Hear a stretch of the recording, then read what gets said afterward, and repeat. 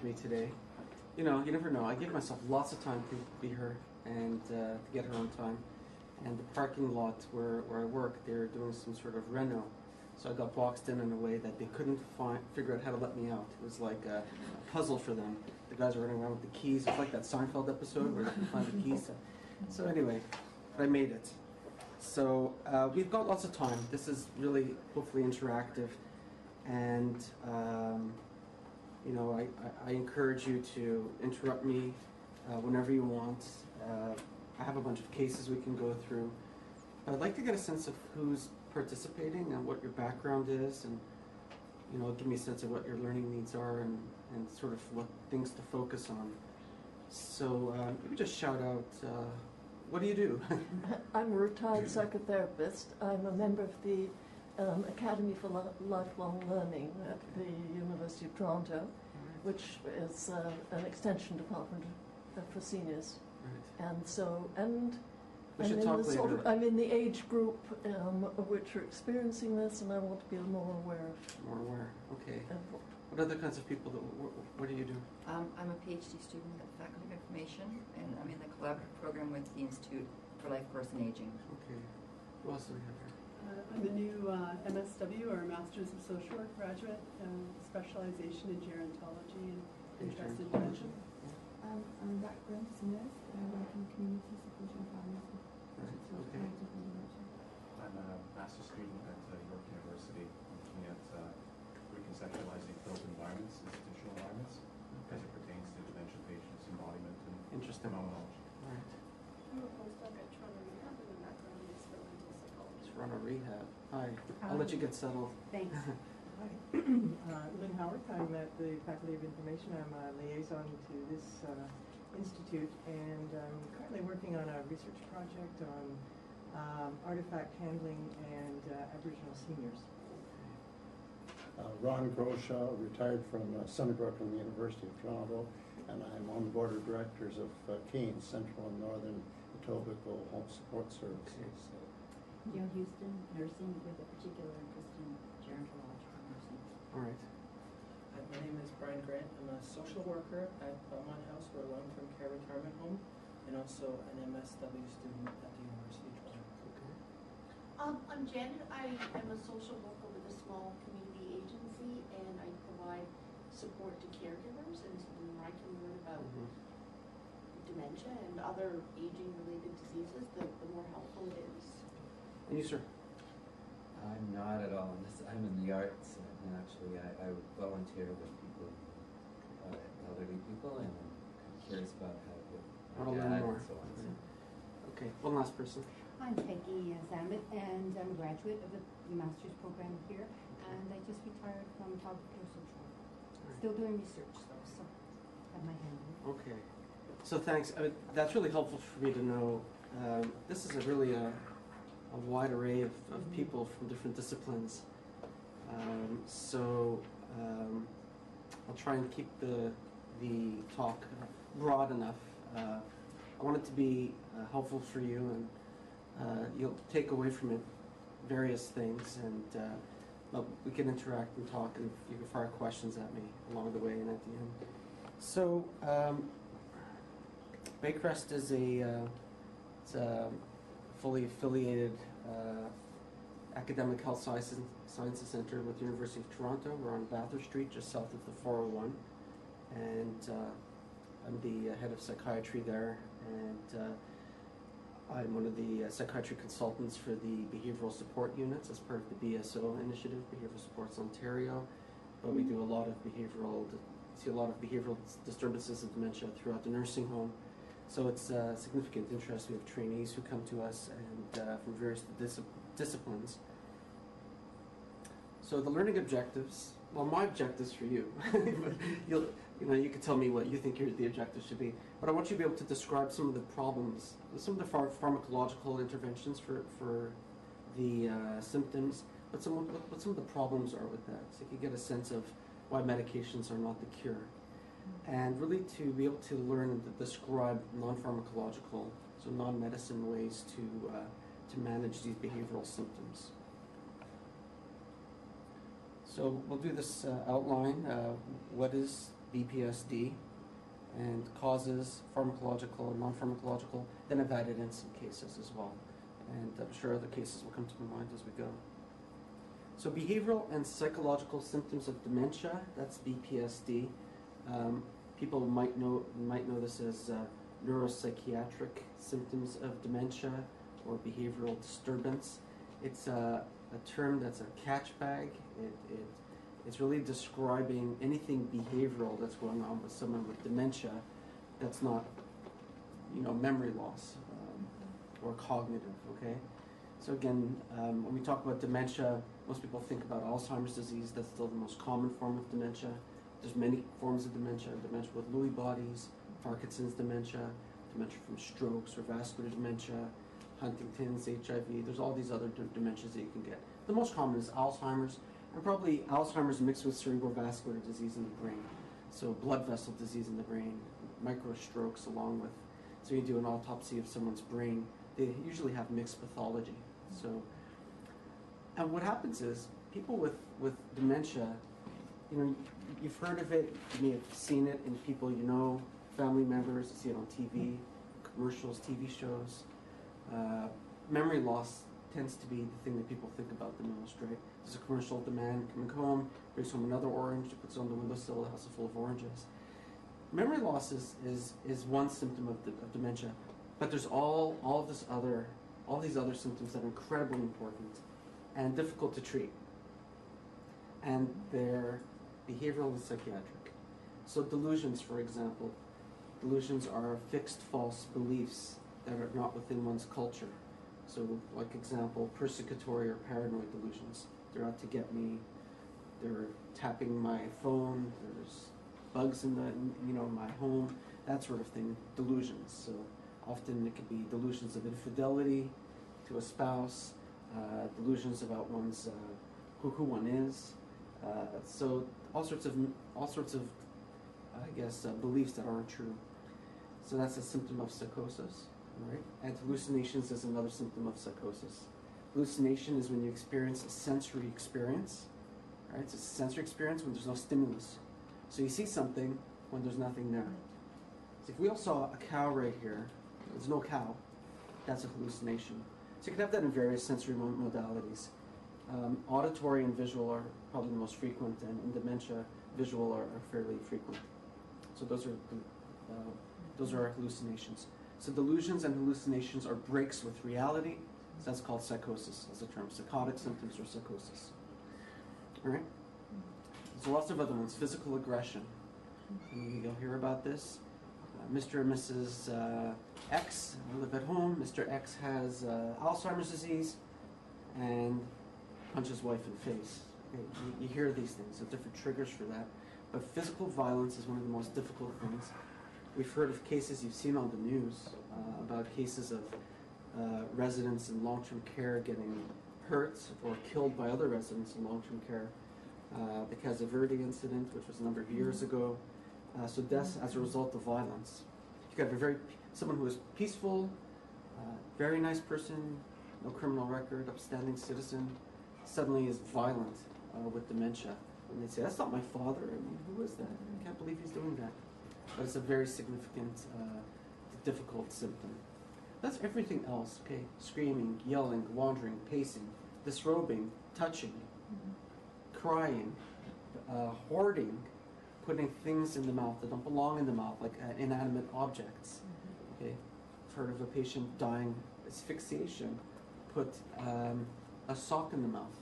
It's a hyperoral behavior that you'd see in Kluver-Bucy syndrome or frontal dementias, where there's a hyperorality, you put things in the mouth.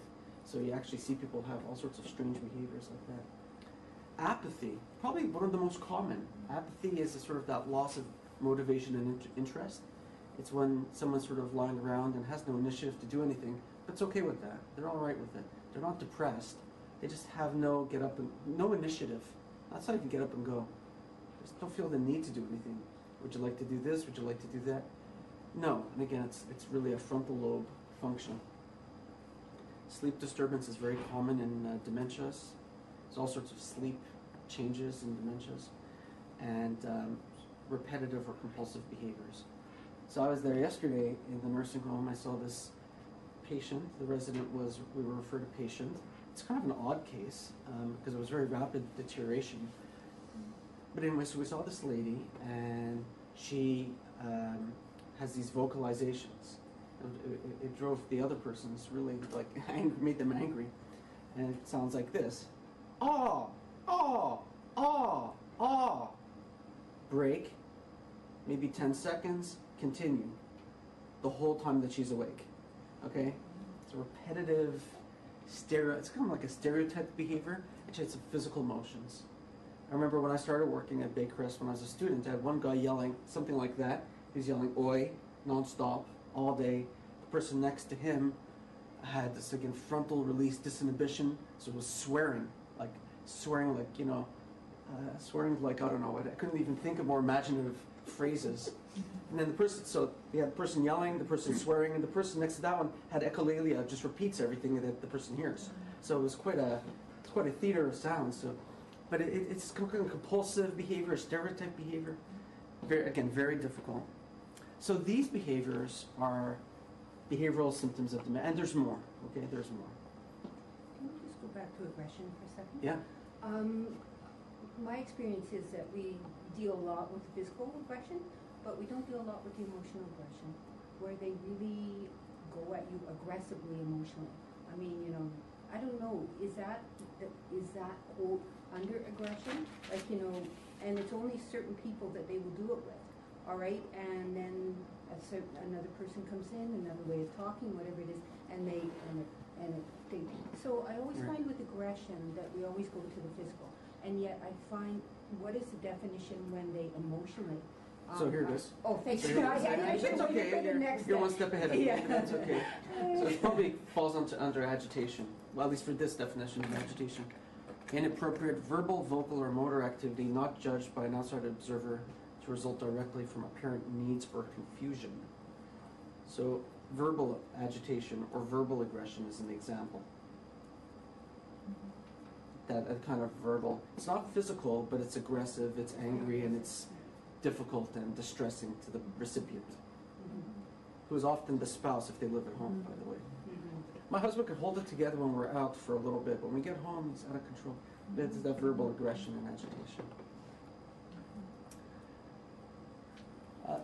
This slide was sort of an attempt to try and show you where these symptoms might come from. We don't really know. So again, what do we know about these diseases? Brain cells die, and depending on which disease you have, which dementia, there's a different order in which things go. But you can imagine, so for psychosis, there's some evidence, probably frontal or temporal cortex, association areas, limbic, basal ganglia, visual hallucinations, perhaps in the visual cortex and downstream association areas.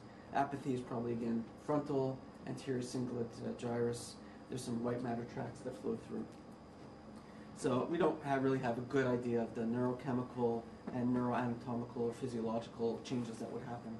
We know about these brains that they shrink, brain cells get destroyed, and in various ways.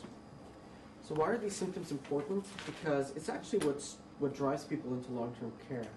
So people who live in a residence, let's say they live at home, Mr. and Mrs. X, again, if we say, if Mr. X is the patient and is up all night and is an elopement risk and is tended to wander out and they needed to call the police, or is violent, or is requiring the kind of care that will burn out the caregiver, we know that person will end up in long-term care. The caregiver will burn out.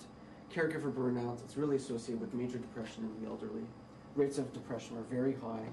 So it causes a whole slew of problems. Quality of life is always impaired, okay, for both increased cost of care, emerge visits. One of the people in the LIN, the Ministry of Health, has these LINs, Integrated Health Networks, and I said to Camilla Orridge, I said, what can we offer a psychiatrist to you? We want to help you. We want to help the government. We want to help our citizens. And she said, we know that older adults with dementia should not end up in emerge because of behavioral disturbances. Because there's not much we can do there for them in emerge once they've gotten there. what do? You strap them down and inject them and send them back. It just doesn't work, right? We need a different intervention. That's why we have all sorts of new money and interventions in Ontario, behavioral supports in Ontario. So increased cost of care, all these emerge visits, rapid cognitive decline, lots of caregiver burden, nursing home placement. It's hard to investigate people with dementia. We have some patients we can't get a blood pressure, right? I say check the blood pressure, person's falling. We can't even get a blood pressure. The person hits or strikes out or is reluctant and resistant. And then staff or caregiver burnout and turnover. So, we have to have consistent caregivers. They know the person the best. But if the person's getting hit all the time, imagine going to work and being hit every day. Imagine that was your job. That you're going to go, you're going to take care of someone, but there's a 99% chance you're going to get hit, scratched, bit, or spat on. Would any of us want that job? It's unacceptable. So you can imagine why people would sort of want to change their profession, right? Change. I'll take a different client. Thank you. It's very common. Some studies will say up to 90% of people with dementia will have behavioral symptoms at some point. Again, there's a range, ranging from apathy to full-out aggression and homicide. So there'll be a range where it's much more frequent to have sort of the more mild behaviors. It's more infrequent to have something like homicide, obviously. That's a very infrequent, so it's like a triangle or a pyramid. Okay, so we'll talk a bit about causes or models of why people would get this. So one model is unmet needs. I don't know how many of you have children. I have some children. So, or if you've been around babies or, how do you know what their needs are? You don't, right? You know that they're crying. Okay, what does that mean? So what do? Check the diaper, try and stimulate them, you try and maybe feed them. You're trying to guess what the needs are. That's part of what happens in the dementia population, where there's behaviors where you think there might be an unmet need, all right, that can't be communicated properly. So someone can't communicate what's bothering them or what they need, so they act out in some way. The behavior is the expression of the need, whether it be something like hunger or thirst. This lady that I said was calling out when it was making those noises continuously all day. We gave her some water. She drank like a liter of water. She was thirsty, so we just trying different things. What's the need that's being unmet here? So that's one model.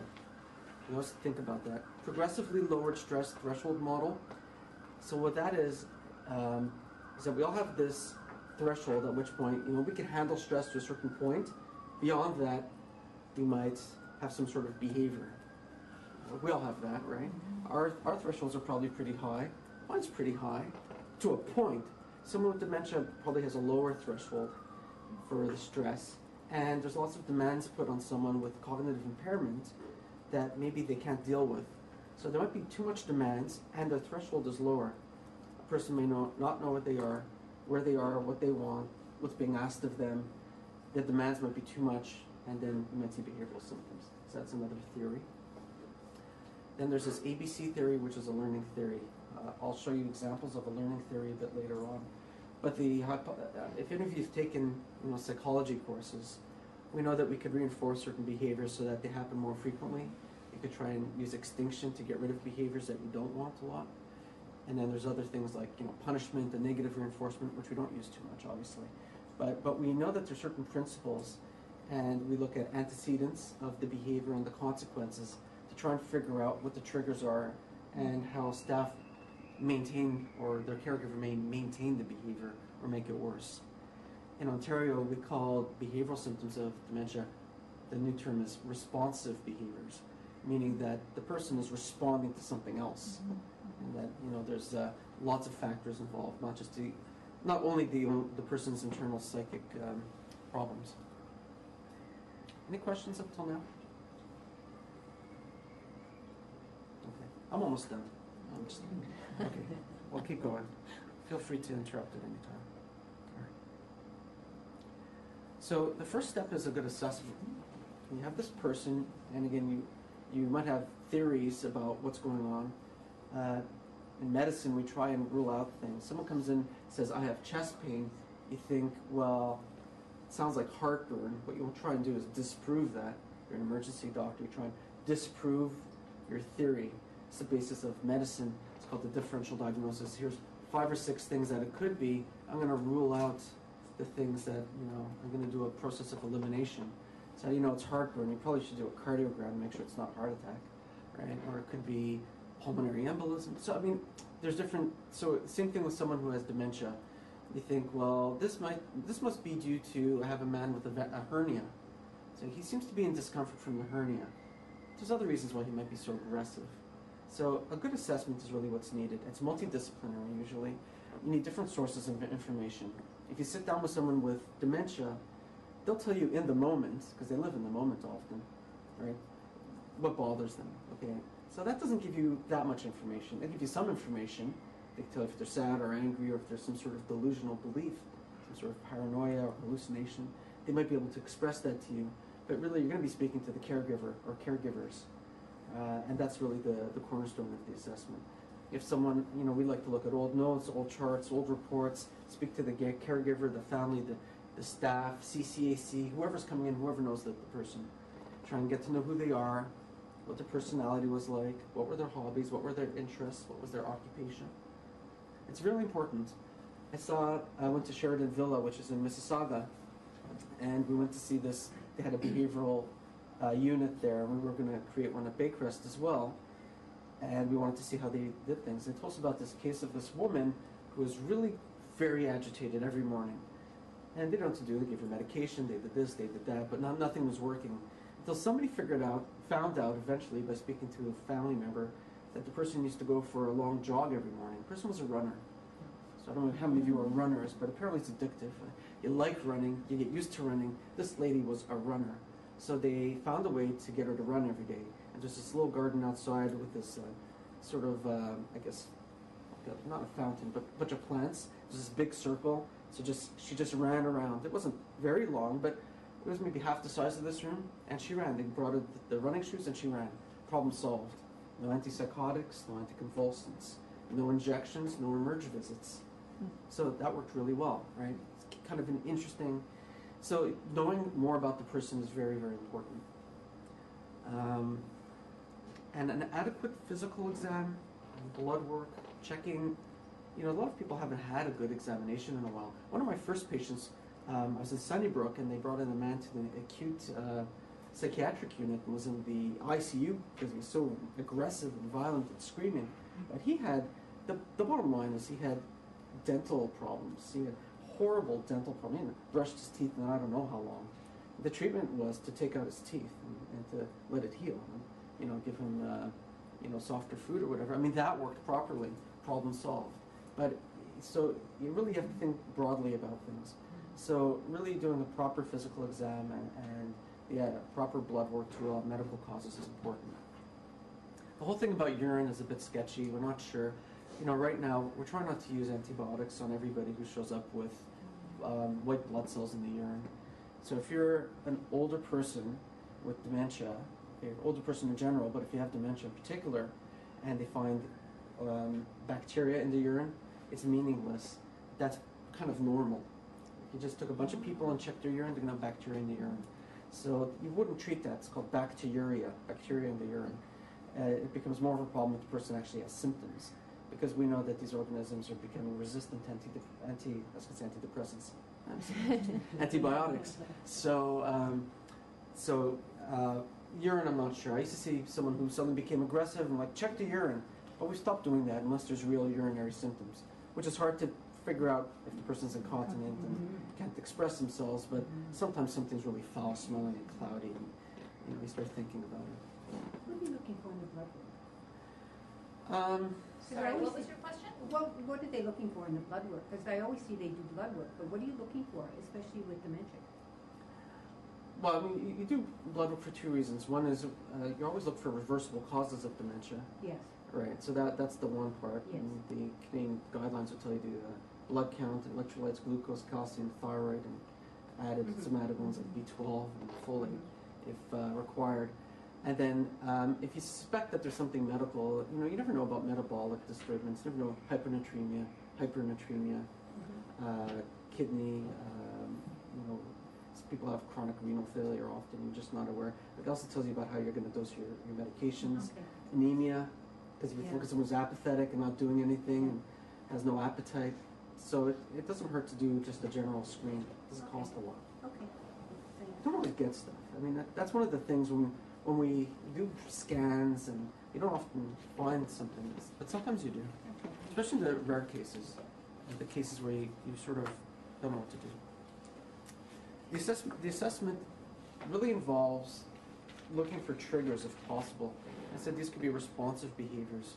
So why is the person acting the way they're acting? Why do they have that behavior? So for example, I give you the example of the person who's yelling, then the person who's screaming next to them. Well, that person's screaming. Why? Well, because there's a stimulus that's making them scream. It's an environmental issue.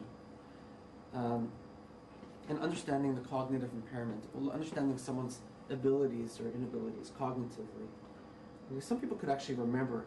We have one lady who has frontotemporal dementia, so it affects the frontal lobe first. That doesn't have that much to do with memory. It's not like Alzheimer's disease. Memory is actually retained for a while. So helping that person with behaviors would be a little different than somebody else because they could retain information. They might actually know where they are.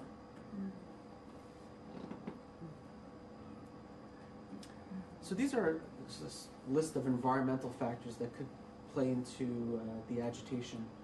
So you can imagine the excessive noise or stimulation. I went to the unit the other day with a couple of residents, and it was like Times Square, man. It was like people everywhere and loud and wandering and touching, pushing each other. It's not a good place if you're sensitive to stimulation. Right, so being around a nursing station or being around places where there's hustle and bustle. My husband has Alzheimer's. I took him to the mall. I took him to Yorkdale on a Saturday afternoon at 3 o'clock. Maybe not a good place to be if that person's sensitive to noise. That's an extreme example. I don't like being at Yorkdale Mall at 3 o'clock. So that would or Eaton Center, whatever. So lack of structure or routine, or understimulation. So for some people, this is one of the biggest problems that actually exists. When people have nothing to do, they're not able to do the things they used to do. They can't do the hobbies they used to have. So what do? They need something to do. So they get agitated. So we give them something to do. Yeah. On that point, I was just wondering about the environmental factors, specifically as it pertains to architectural design or interior design as it relates to the individual's pathology. So basically, mobility, lighting, there were some, based on some of the observations that I had, where people were gravitating to one light source where there was nothing within the space at all, or the fact that mobility wasn't promoted because of the fact that they were confined to a very small space. Yeah. So I'm wondering, have you seen anything, the reciprocation of environment as it pertains to pathology? We all know it's a huge problem. Yeah. And if you go into nursing homes, if you went and started looking at nursing homes, some nursing homes are a hallway, and then you have a dining room, and maybe some sort of a rec room of some sort, and then the nursing station. I mean, inadequate lighting also, too much reflection isn't good. Certain kinds of lighting is definitely not good. Ideally, if you were to build your own place where you say this is going to be a place for people with dementia to live, who have behavioral symptoms, you'd want it to be like a playground for adults, basically. Places to roam around, places to walk, places to run, jog, things to do, things to play with, touch, a place where you could be quiet, places where you could be stimulated. It's called snoozling, for example. I'll tell you more about that. That would be sort of the ideal environment. Like even our place, it's really not great. We have a horseshoe, and we can't see around the corner too well.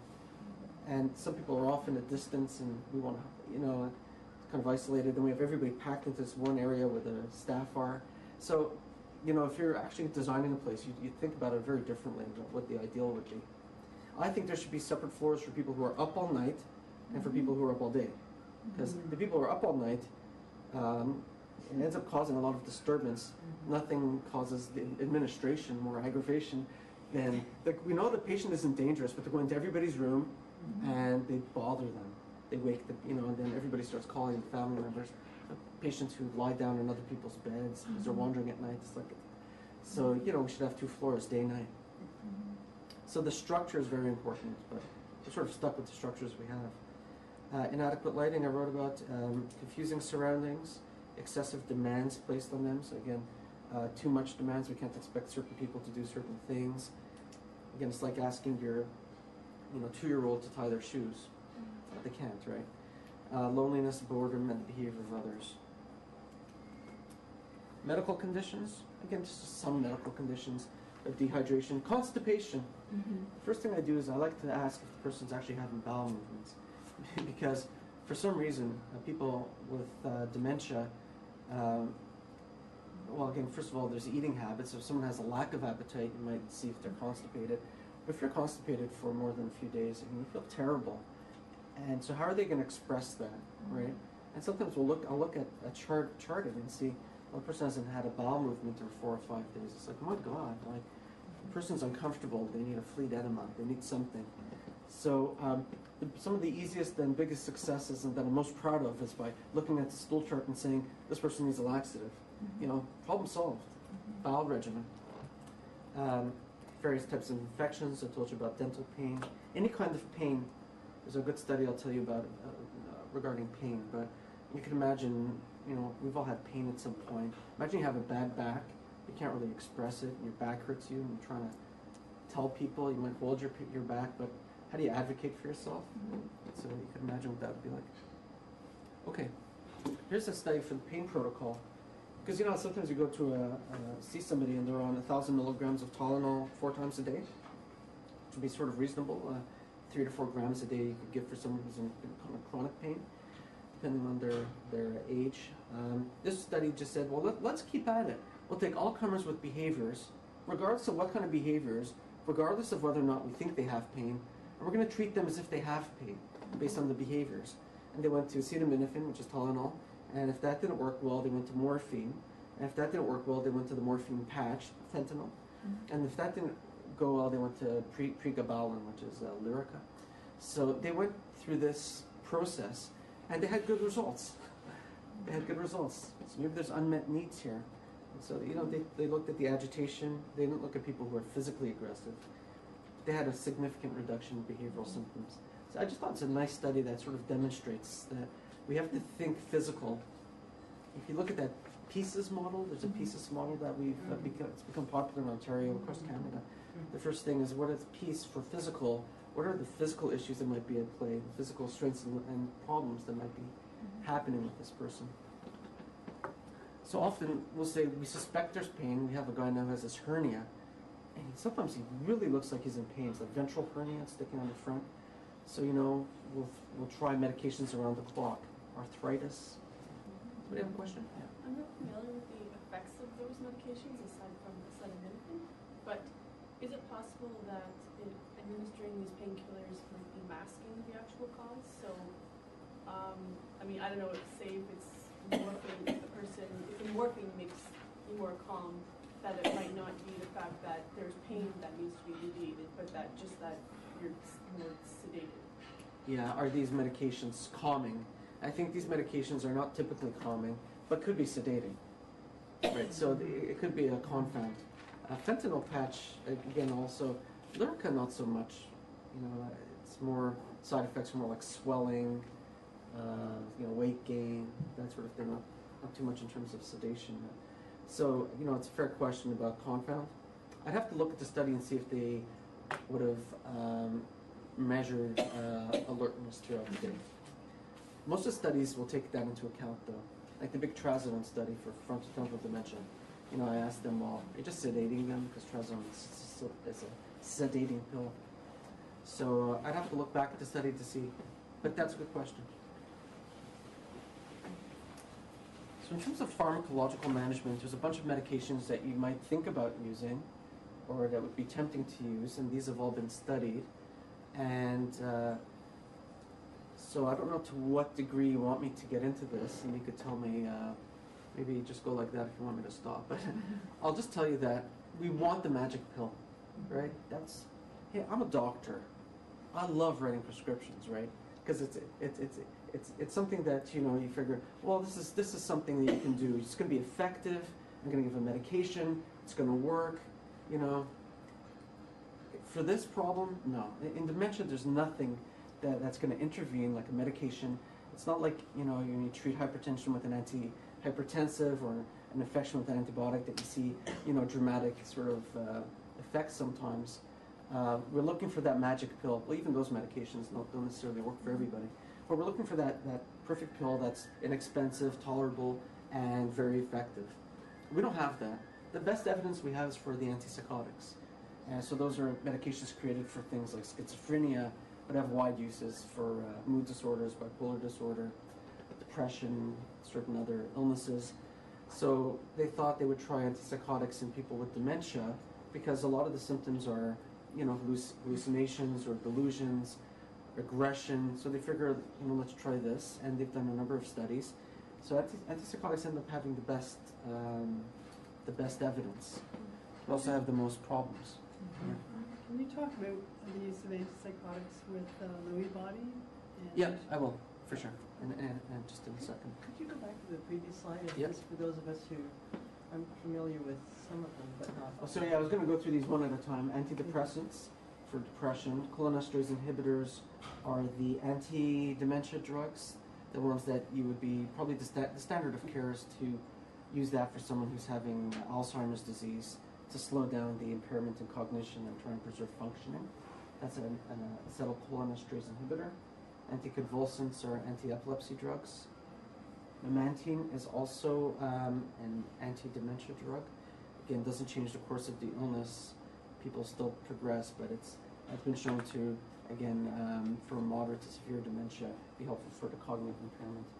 Prazosin is something that is used for medical conditions, affects blood pressure to a certain degree. It can be used for prostate, one of those types of medications. So atypical antipsychotics, again, have the best evidence. In Canada, risperidone has the indication for behavioral symptoms of dementia. In the States, nothing has the indication. None of the antipsychotics do that. So risperidone up to 2 milligrams, and there's lots of randomized placebo-controlled trials, very good, strong scientific evidence that it works, that's been analyzed in various ways. So again, not massive effects. The effect size is modest, but is significant. Okay, so when you look at literature, you're looking for significance in terms of how they did the statistics. So that's one of them. Aripiprazole is another. It's relatively new. It's called Abilify. Some evidence about it. There could be injectable or oral pills. Olanzapine is Zyprexa. Again, these are all schizophrenia medications now with some evidence for behavioral symptoms of dementia.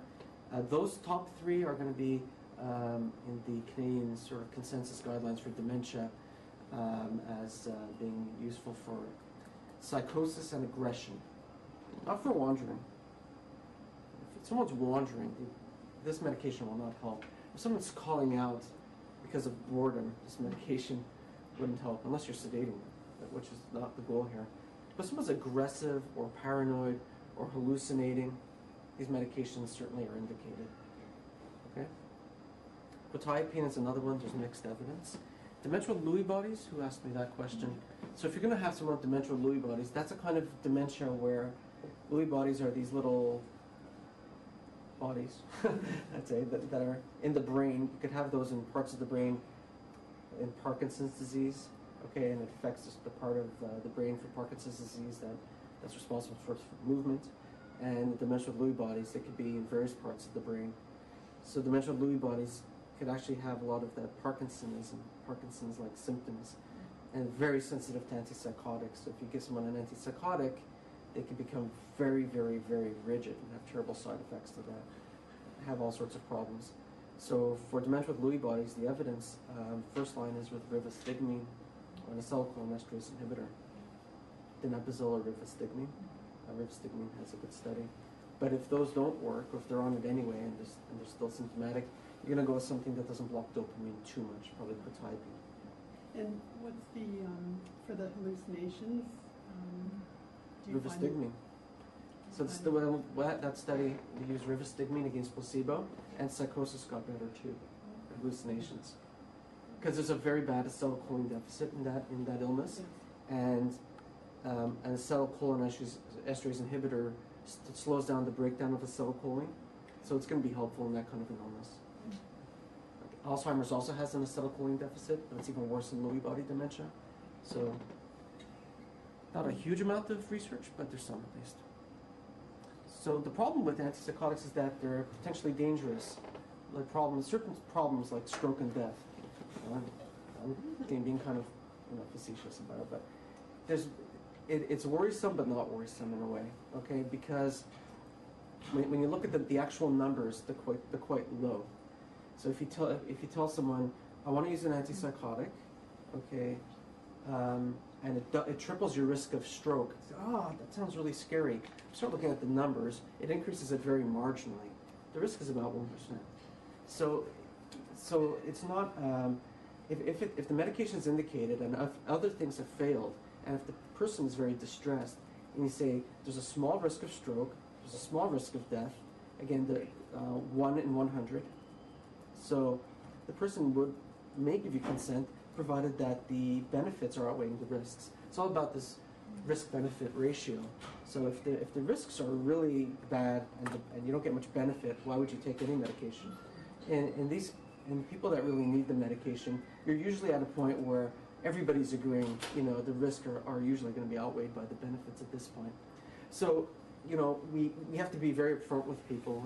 I'm a big proponent of informed consent. It bothers me when people don't get informed consent. I want to know if someone's giving me or my family member a treatment or investigation. What are the risks? What are the benefits? What are the alternatives? So we have this conversation, this discussion with families and substitute decision makers, powers of attorney. But it has to be framed in a certain way. I'd like to give the data transparently. The risks are there, but they're very, very, very small. Okay? And when you look at quality of life, which is what most people are interested in, they'd say, I'm willing to take the gamble, although it's a very small risk. So we won't give the medication and put it in the drinking water for everybody with dementia to have, because there's a small effect size, it doesn't work for everybody, and there are some risks, albeit small. But for somebody who's had multiple strokes, you're going to think twice about it. You won't try something else first. The risk of death is higher with the older antipsychotics. It has other problems. Pneumonia is a big problem. These antipsychotics tend to be connected to developing pneumonia, but low blood pressure, and then that can result in falls. Metabolic problems like weight gain, more diabetes is probably the biggest one, and some of the Parkinsonism, that's what EPS stands for, extrapyramidal side effects. Acetylcholinesterase inhibitors, I told you those are medications that are standard of care for dementia. If a family member or someone you know has dementia, they're probably on one of these medications. And we would like to think that they would work, but the evidence really isn't there. That, when they've done the studies, they're usually post hoc analyses. So they look back at the studies that were done for cognition and for memory, and they would look at other measures to see if it improved behavior at all. But that doesn't really pass that sort of test for evidence-based medicine. What you want is to take people who are agitated with dementia, divide them into two groups, placebo, which is a nothing pill, versus this kind of pill. When you do that, the results are quite inconsistent. Some good studies are negative. So, there might be a signal that there's delayed emergence according to some of the post hoc analyses. Most people are on these medications anyway. So, it certainly doesn't come up as a first line for someone who's got very significant symptoms. Except for dementia with Lewy bodies. Okay. Memantine, again, one of these anti-dementia drugs. Very easy to take, hardly any side effects. We really want it to work. The studies are negative. Large studies, negative. So it doesn't do anything in terms of behavior. It does for cognition, not for behavior. Anticonvulsants, there's one called Tegretol, and it's an anti-epilepsy drug. It's helpful for agitation. So, it's kind of bizarre. Why would you think that? But it seems to work. Antidepressants, well, that seems like it could be helpful, right? And some of the antidepressants are kind of easy to take, and the tolerability issues aren't too bad. So citalopram is one. It's called Celexa. So that's a pretty typical antidepressant. You may have heard of it. That antidepressant's been shown to be as good as risperidone, better than placebo, as good as another antipsychotic. So there's a couple of studies, not a lot of studies. Doesn't have the amount of evidence that, let's say, the antipsychotics have.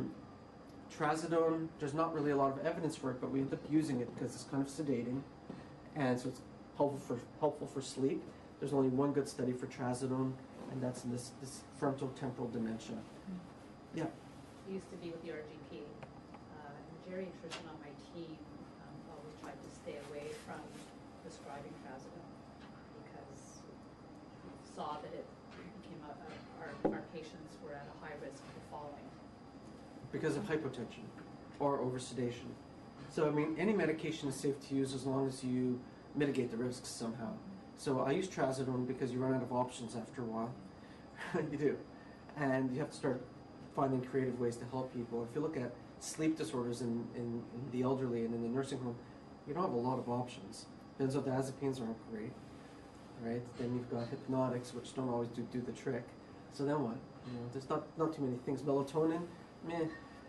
So you end up using trazodone. You just have to monitor blood pressure. So you just have to be careful. If the blood pressure starts to drop, you're in trouble. If you've oversedated the person, the risk of aspirating or falling. So I use it a lot because sometimes you run out of other options and sometimes it works. So for frontotemporal dementia, I mean, you just have someone on 300. I mean, you just have to watch with any of these medications. Antipsychotics also cause hypertension, falls. Antidepressants cause falls. Citalopram causes falls in the elderly. Dementia causes falls in the elderly. So again, this is why the job is very hard. So in summary about the medications, the first line agents are atypical antipsychotics for people who have psychosis or aggression. Well, we know what the risks are, but we know that there's some benefit. And then citalopram has some evidence. Second line, probably carbamazepine because it has a couple of positive studies. And then guidelines will put trazodone up there because it could be not too difficult to use as long as you can watch the blood pressure. And it's got evidence for frontotemporal dementia. It's one particular kind of dementia. But you don't jump to the medications right away. So if you look at the treatment guidelines, the Canadian Coalition for Seniors Mental Health, they have treatment guidelines. The treatment guidelines will tell you if the person is at imminent risk of hurting themselves or somebody else, they don't do this nice long 2-week formative assessment to look at triggers and this and that. The person's at imminent risk of hurting somebody, you're going to treat pharmacologically, and you probably use an antipsychotic. And that's in black and white in the 2006 Canadian Coalition guidelines for nursing home psychiatry, nursing home care. Non-pharmacological techniques should be used in every other case, at least initially, and even in the people who are very aggressive, you're going to think of what the triggers are and what other interventions you could use, even if you're using a medication. These are just some of them. There's hundreds and hundreds of studies of non-pharmacological techniques. Everything ranging from music, therapeutic touch, aromatherapy if you want aromatherapy, multisensory stimulation, token economies to reward good behavior, reminiscence, validation, certain special bathing techniques, muscle relaxation, cueing, reinforcement. Snoozelen is that room, multisensory room. There's things to smell, see, touch, hear. So it's like a multisensory room. So exercise, and there's more. I just put some here. And there's hundreds and hundreds of studies. So you could try reading it. It's a long read. Even the review articles, there's lots of review articles. I'll just go through it quickly to show you that. The problems, though, is that a lot of the studies are quasi-experimental. So, for example, there might not be a control group where someone is doing another intervention. Because attention will give you, as soon as you think you're being studied or if there's some sort of attention, there's that effect. And it's called placebo effect. So you need a control group. So a lot of the studies have small sample sizes. They're not really fully randomized in the proper way or controlled with the placebo, or don't have enough numbers of people involved to show significant responses. So there's lots of problems with the way the studies are designed. And sometimes they're just not practical. So imagine, I work in a nursing home. So if someone was to do a study, and they brought in all these people, and everybody's walking around with clipboards, and there's all these extra therapists and people around to help them do things, and we're going to do this intervention, and there's all these people who are hired by the research assistant, or the research assistant is hired by the researcher. So that's great, and there's a significant improvement, and then they leave, and then we're stuck there. And you're stuck with the same resources you had before. So sometimes you just can't intervene in that way. Sometimes it's just not practical. This is a good review. It's getting older already. It's 2005. But Livingston found that psychoeducation, so education to caregivers, and behavioral management techniques, which I'll talk about, seem to be effective. During the treatment period, music and sensory stimulation. So during the time that they had those. Yeah. Do you refer to Sinai's Carers program? The Reitman Center? For caregivers? When necessary, when they need to. That's a good program. The Reitman Center's program it helps train caregivers, spouses mostly. I've had to deal with the person in the home with dementia and their behaviors. So it's a training program. It's more than psychoeducation. It's real training. It's a simulation. I had a patient and husband went there. Is it W-R? How do you spell that? Reitman, R-E-I-T-M-A-N, Carers, C-A-R-E-R-S program. Thanks. It's a great program. Yeah. Dr. Sadavoy is the psychiatrist. Thank you. There's other studies. O'Connor found that aromatherapy was helpful. A lot of places can't use aromatherapy because of the no scent policies in certain establishments. Bed baths, relaxation, preferred music and gentle sounds. Some of these other ones were effective as well. So that's a bit different than the other one. This is a large meta-analysis of 317. It came down to 14 studies, but had 586 people in the study. And they found that sensory stimulation, like aromatherapy, thermal baths, hand massage, and music were helpful. Again, a little different than the others. This is a family caregiver intervention, and looked at 23 community studies and found modest effect sizes for behaviors. Effect size of 0.34 is similar to an antipsychotic. There's no side effects.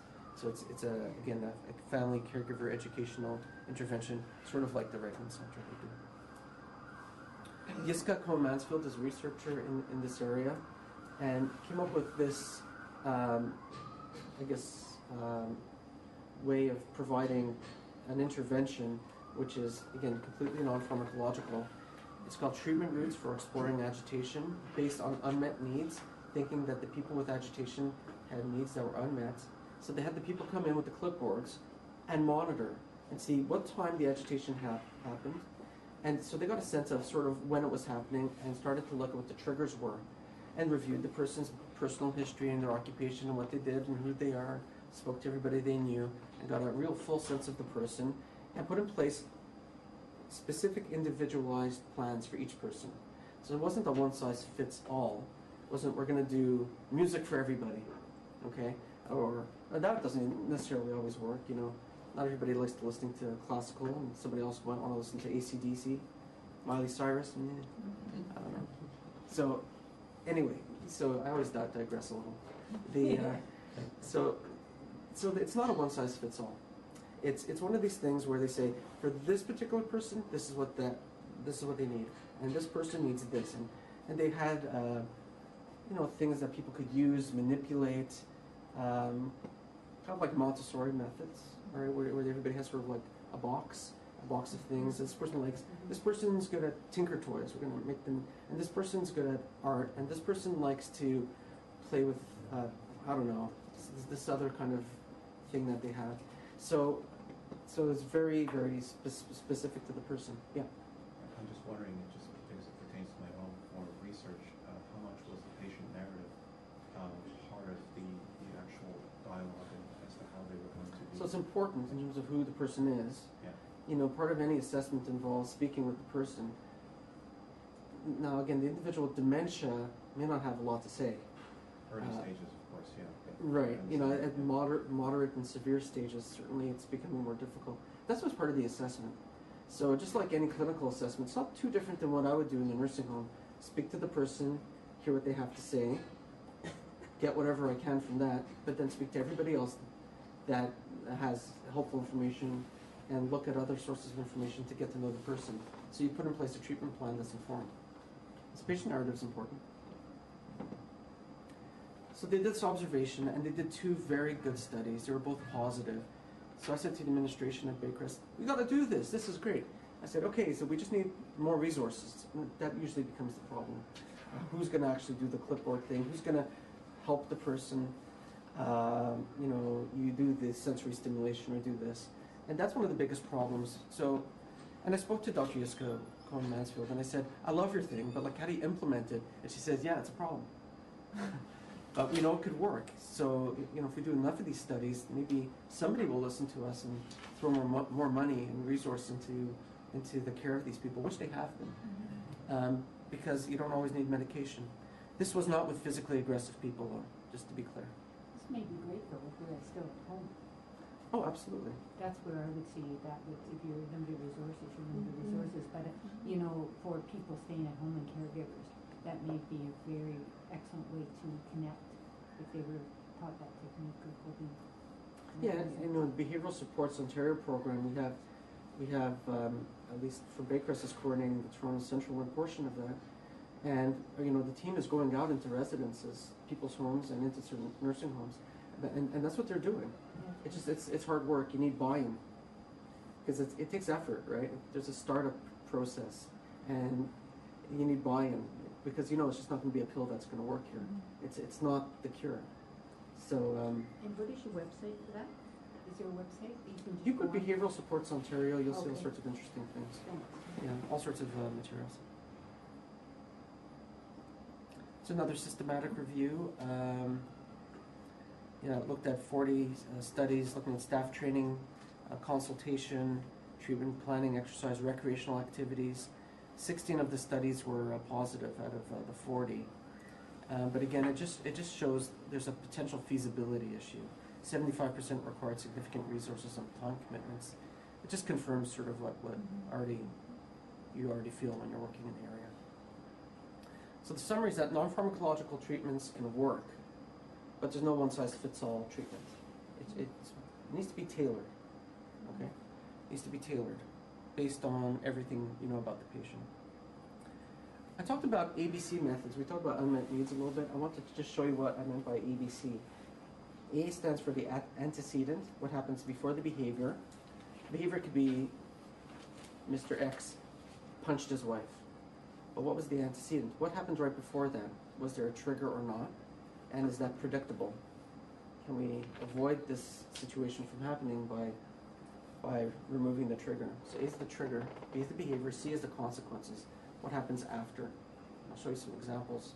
We're looking to see if there's a pattern or if it's predictable. Sometimes, unless it's documented over time, someone might not actually think or see that there's a pattern.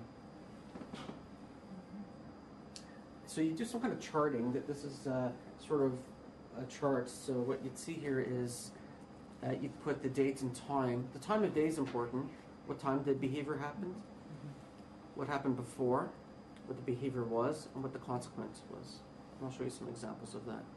The time of day is important because if it's always the same time of day, you start to wonder, what's going on at that time of day? There's something going on. Like, you start thinking about that. Often there's something going on if it's always the same time of day, not just the sundowning that people have, that worsening around dusk. So behavioral techniques are very important. I don't know, if you've had children, I like this example.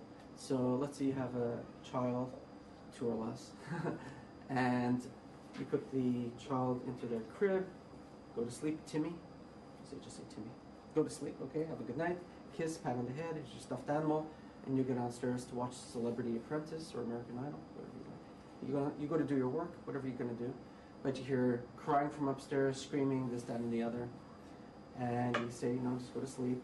Or you might go up there and, tuck the child in again, kiss, go back downstairs. They start screaming and crying and whatnot, and throws the stuffed animal over, and you hear the plunk. So you go upstairs, put the stuffed animal back in the crib, and you give them a little kiss and tuck them in. Good night. You go back downstairs, plonk. You hear it again. They threw the stuffed animal over, etc., etc., etc. How manipulated are you? A child will understand. You're reinforcing the behavior. Every time you go back upstairs, it's like giving that rat a pellet for pressing the lever in psychology experiments. But you're reinforcing the behavior, right? That's exactly what's happening. So how do you deal with that? What's the trick? Don't go up. Right, but they're going to scream. them scream. So what will happen? And eventually they'll settle themselves down. Eventually, you just have to make it through the rough patch. People hate the rough patch, right? You have to make it through. Of course, you want to make sure they're screaming, that they're screaming not because they're stuck in the bars or have a fever or something like that, right? They're safe up there. Yeah, but once you've determined that they're okay, every time you go up, you reinforce the behavior. So you're going to try and use extinction by not reinforcing the behavior. The rat presses the lever and gets a pellet. What happens when the pellets stop coming? Do they continue to press the lever? No. So that's the behavioral reinforcement. This stuff works. The person with dementia, that part of the brain still works and functions to a point. Ask the psychologist, at what point does it stop working? You know, obviously there's a point in the severity where, you know, that learning is not going to work. But at major other points, for sure. So people will reinforce unwanted behaviors. Mr. X is in the hallway screaming in a nursing home. Okay? So what's the natural reaction of the staff? To go see what's going on, give him back the teddy bear, tuck him in, kiss on the head. It's the same thing. So, you know, there's a lack of stimulation, the person's bored, screams again. Staff go back, positive reinforcement. So what do you have to do? You have to ignore the screaming patient. Ignore the screaming person. Does it work? Yes, it does work. There's a bit of a rough patch there. You get that rough patch, and then the Ministry of Health happens to be there that day because they're doing their inspection, just a random audit, and there's a family member, and the CEO is walking by, and they say, "What are you doing here?" But this actually works. People understand, but it has to be a team effort. Everybody has to do it. If it's intermittent reinforcement, it's just as bad as positive reinforcement. Okay. So don't reinforce unwanted behaviors. Reinforce alternate behaviors. Give the person attention when they're quiet and calm. Give them attention predictably at a certain interval. Okay? But not responding to every scream and yell. That's one patient, she used to put herself on the floor.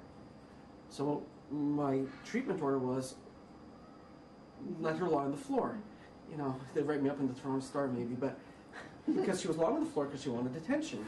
And the nurses couldn't go and pick her up every 2 seconds. But we knew she was on the floor for that reason. She was fine. She didn't fall. She didn't break a hip.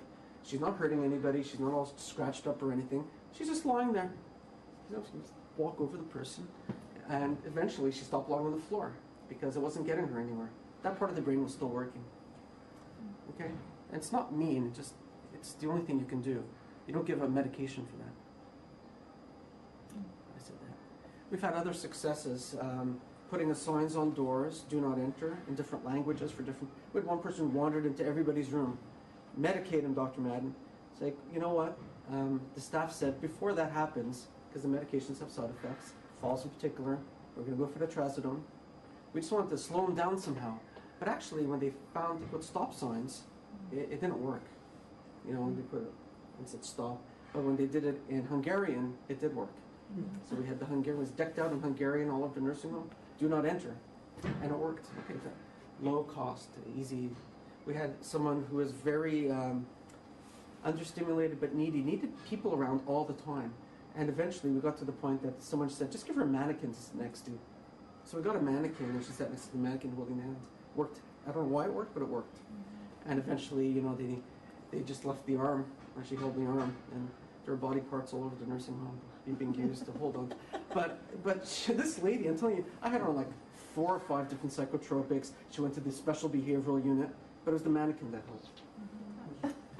There's this other man, 100 years old, agitated, going to everybody's room. They couldn't redirect him. You know, when you want to get someone out of a certain area and they don't want to, you kind of touch them, and before you know it, it turns into a fight.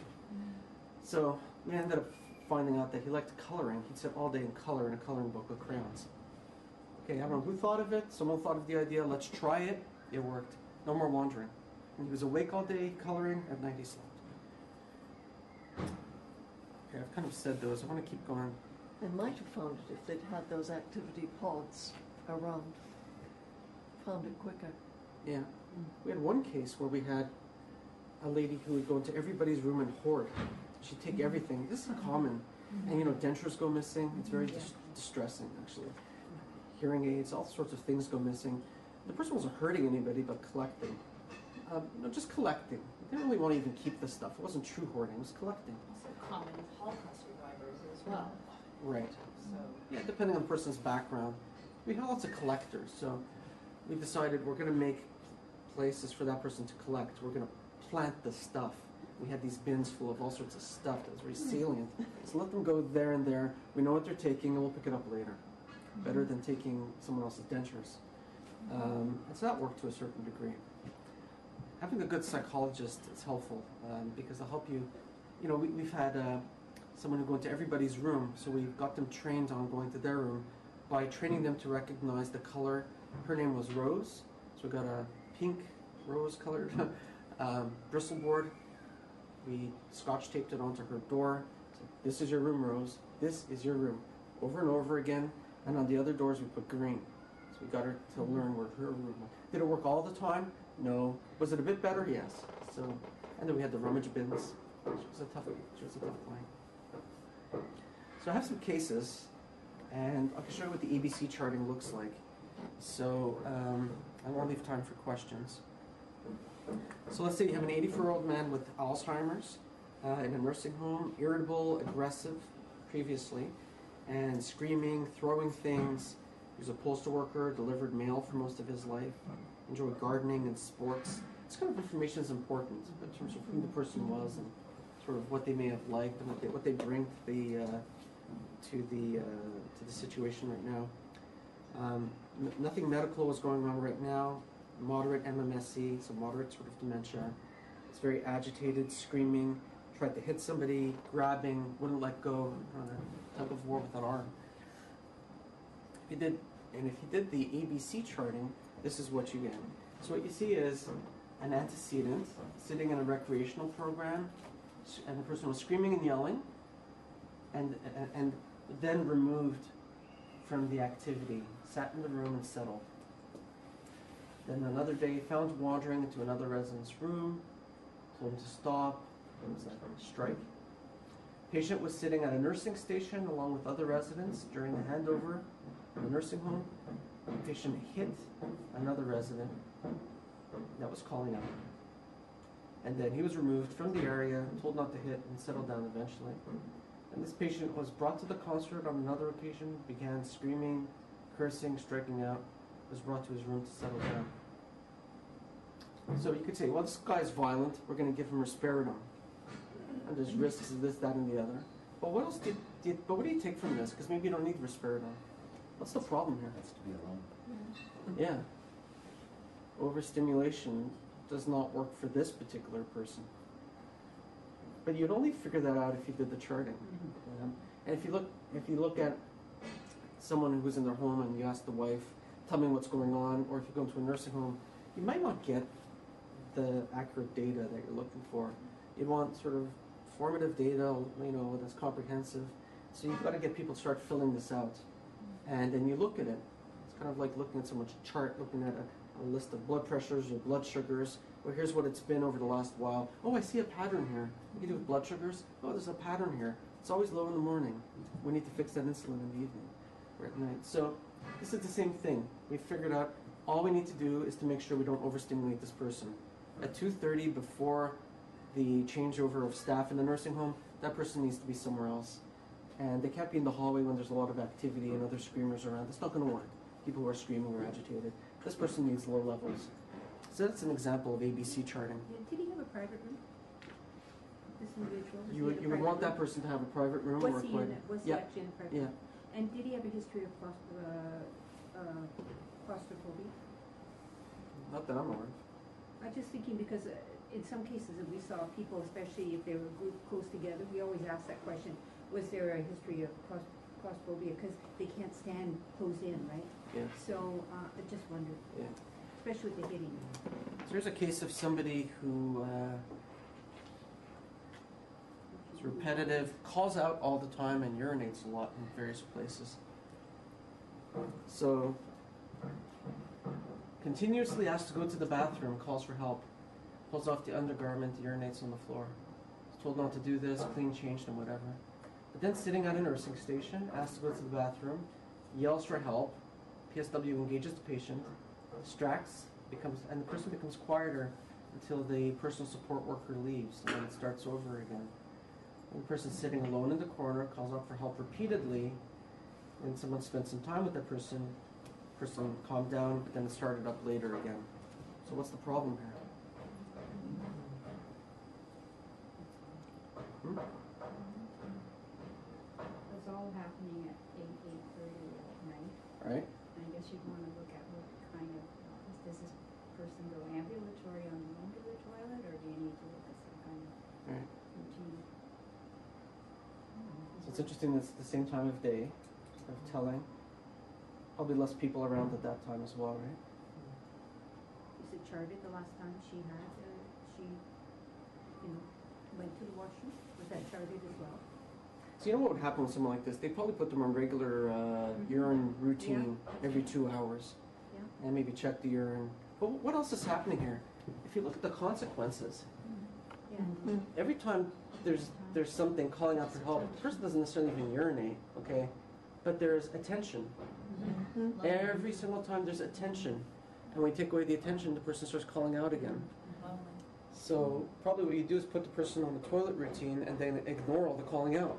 You've ruled out a urinary infection, the person's being toileted. You're probably going to try and use extinction in this situation. You would only know that by doing the charting. Yeah. That's another example. Mannequin too. Sorry? You need a mannequin too. Yeah, I may have thrown a mannequin. Sure. Well, that's a great. Or simulated presence. We're thinking about computer virtual presence. Computer. We've had one person that responded to a video of family members. Dad, everything's okay. We'll be there soon. Don't forget to eat. These sort of messages. We try that. Again, a bit better than a medication. This is a case of violence. This is a case where I don't want to get too much into it. I don't want to take questions. But this person is violent. You're not going to wait too long to prescribe something. So in a case where someone is violent, and this person is violent during personal care, scratching, biting, spitting, kicking, screaming. The person hasn't had his teeth brushed in many months. Could go weeks without a shower. Aggressive, assaulted a nurse. Okay, you're not going to wait too long to prescribe something. I mean, there's a reason now to probably to intervene. There's other people at risk. This person's basic needs can't be met until the person calms down. So, there's a time and place for the medications. So I have a few minutes. I think it's my fault for being late today, but you may have some more questions about anything at all. Yeah. Just one question. We use the Mini Mental and Mocha so in Montreal. Do you find them useful just from your own personal viewpoint and looking at the numbers, or how would you use them? So yes and no, depending on the context, the setting, and the person. So for someone who comes in and they're looking pretty demented from just speaking with them, they're pretty impaired, they're going to score very low in the MoCA. The MoCA, the Montreal Cognitive Exam, is really helpful for differentiating mild cognitive impairment from normals and Alzheimer's. So I mean, if you have any Alzheimer's disease, you're going to do terrible in the MoCA. If you have MCI, you're not going to do all that well either, but you'll do better than someone with Alzheimer's. So if someone comes in and they look pretty impaired already, I might do the MMSE, because I figure they'll probably score, and you could sort of gauge that. And I'll usually throw in some ancillary tests like a clock. A lot of the diagnosis is made in the history, and then if you really think that you need more refined testing, because it's a more atypical case, or you're thinking that more testing would be helpful, then you go ahead and do it. So the MoCA could be helpful. It'll pick up visual spatial problems, frontal problems, the disinhibition, and there's other tools you can use as well. But people with Alzheimer's are terrible in a MoCA. Yeah.